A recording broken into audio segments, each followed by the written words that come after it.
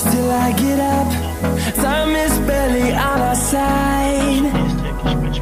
I don't wanna waste what's left.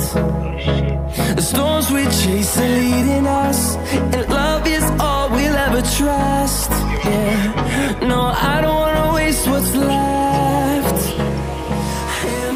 Setelah berhasil membawa Timnas Indonesia lolos ke Piala Asia 2023, Witan Sulaeman langsung bertolak ke Polandia.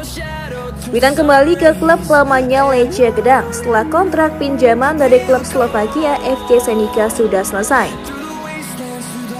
Dari Witan sendiri mengunggah sebuah foto dengan memperlihatkan lokasi berada di Gdansk, Polandia.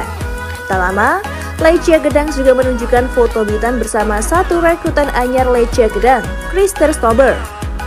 Keduanya akan menjalani pemusatan latihan bersama pemain lainnya di Kutny, Polandia. Menyambut kedatangan Witan Sulaeman, pelatih LECHIA GDANSK Tomasz Kaczmarek mengatakan akan terlebih dahulu melihat perkembangan pemain berusia 20 tahun itu. Pasalnya, Tomasz Kaczmarek belum merasakan dampak kedatangan Witan Sulaeman lantaran ia langsung dipinjamkan ke FK Senica.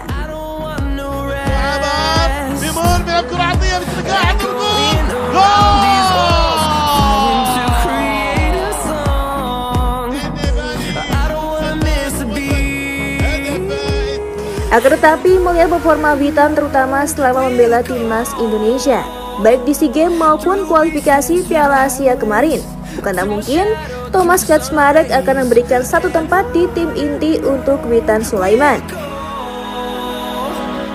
Dengan kontraknya yang baru akan berakhir tahun depan, semoga Witan segera bisa beradaptasi kembali dengan tim dan menembus tim utama LECHIA GDANSK.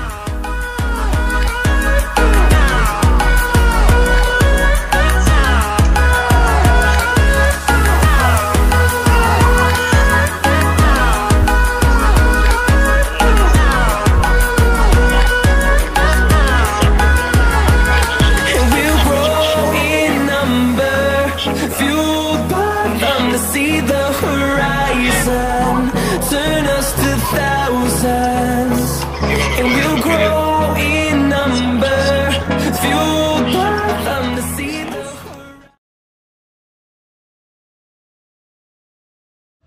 Untuk saat ini, Cantika rasa sudah cukup ya menemanimu, tapi jangan khawatir, Cantika akan selalu menemani hari-hari kosongmu.